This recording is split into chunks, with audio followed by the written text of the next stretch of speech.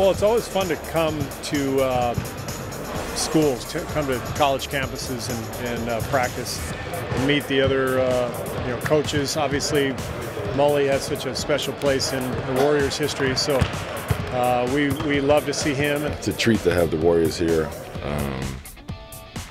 Just the level of excellence.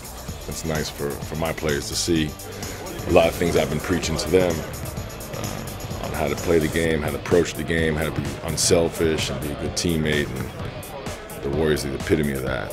It's fun to see the players today, the St. John's players, they watched practice, they got to visit with our guys, and it's fun to see that interaction.